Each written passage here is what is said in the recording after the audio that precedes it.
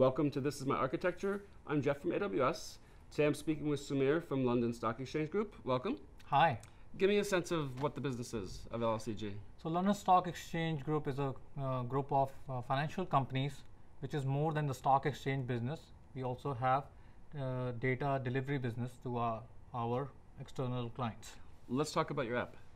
All right. This is our information services division's data warehouse, which is developed mostly in Redshift. But then we have our front office implementation, which gives the data to the clients. And then there is a processing engine in the back end. All right, let's start with the user and work our way through the architecture. Sure. So in this architecture, what we have is our institutional client platforms. They request data via microservices architecture, in which they call in our different APIs and get the data back from our API gateway implementation. What happens next? So from the API gateway, the logic is being built so as to give to ask the data back from the lambdas, and then from there you can either go directly to the Redshift if it is a historical ask, or go to the PostgreSQL if it's an operational data store. Now, how do you secure and protect this? So what we do is we authenticate and authorize our user via Cognito service, in which we are using IAM and SRP. What is SRP?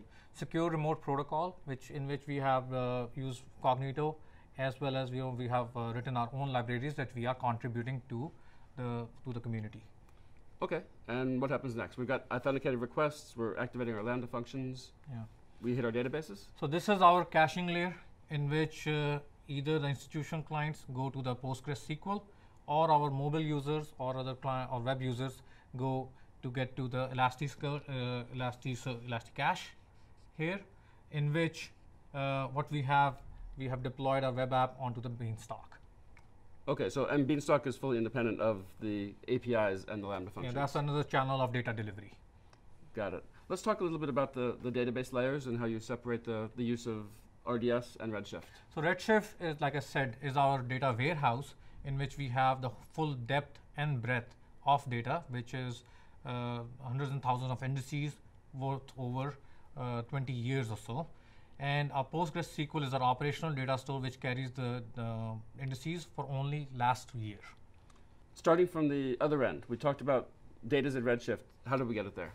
So we have multiple sources of information, and which are being processed into S3. From there, we import the data using Uzi workflow deployed onto EMR, and there the EMR workflows process the data, transform the data, and put that into a post-ETL S3, from where it's copied into Redshift for further consumption. How often does EMR process? This runs 24/7 because of the nature of the business. So you're always reprocessing, always keeping things up to date? Yes. Was this your first architecture, or did you evolve this over time? So this architecture evolved over the period of time. Initially, it was all based on Redshift and EMR, and then using an iterative approach, we came up to this architecture. How long did it take to get things up and running? So initially, the whole implementation was supposed to be built in 18 months using Hadoop-based implementation. What Redshift and other artifacts helped us is finish this product within 4 to 5 months. Happy managers, happy developers? Absolutely. And happy users? Yes, absolutely. Very happy clients. Where would you like to take it next? So now that we have heard in the reInvent that Amazon is releasing Redshift Spectrum, what we will plan to do is to take EMR away from it and use the Redshift Spectrum as is. Looks great. Sumair, this has been really interesting, and I appreciate your sharing it with us. Thanks for watching This Is My Architecture.